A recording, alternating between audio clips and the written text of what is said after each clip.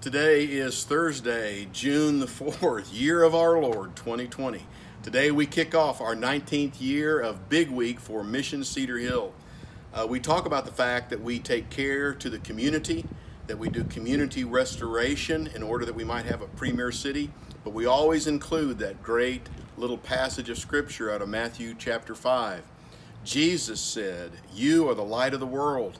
A city on a hill cannot be hidden.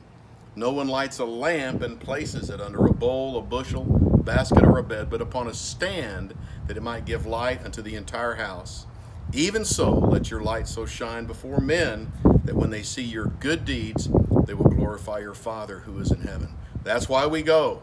We go in Jesus' name to meet those needs, that people might come to know Jesus Christ, whom to know aright is life eternal.